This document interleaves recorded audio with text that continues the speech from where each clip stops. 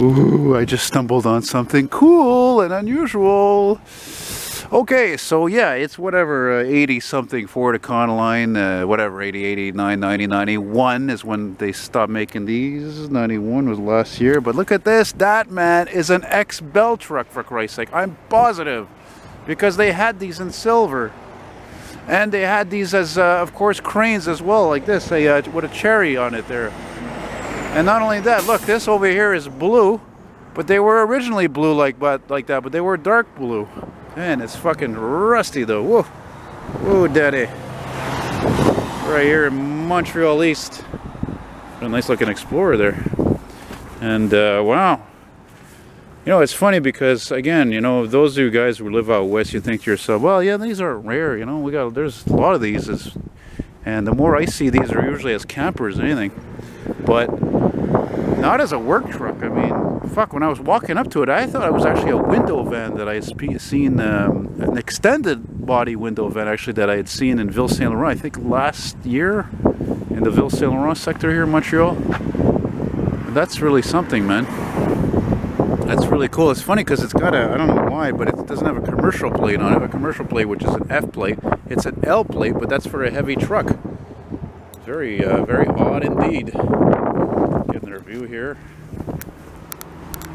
Yeah, that's really something. It's a sign truck. It's for signs. Wow, I can't believe it. Man, that's amazing. This truck is like probably about 30 years old, give or take, and it's still working. And we're in the Rust Belt here, you know? And this Explorer, it almost looks like it could be, it might be actually, this might be a cop vehicle because it's got the cop mags on it. Black, it's got the F plate. Again, it's a company plate. And it's really something. Yeah. Can't even imagine the mileage on this thing. Must be crazy high. Yeah, and it's too windy. Let's get a quick look here on the other side. And there it is. That's awesome. That's funny because I was coming here because the old Durango, yeah, Dodge fucking Durango. It's still bad these were fucking shit boxes, man.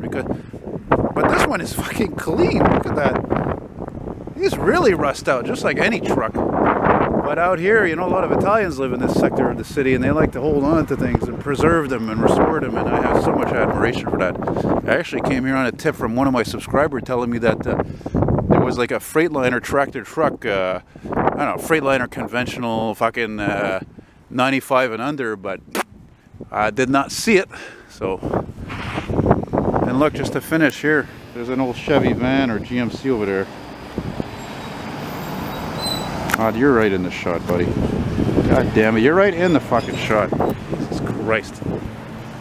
How the hell would it? It's just an old...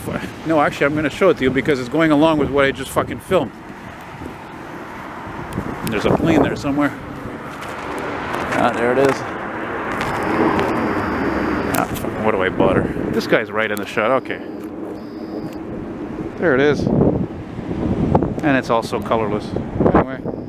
Whatever. So Elton here saying sayonara.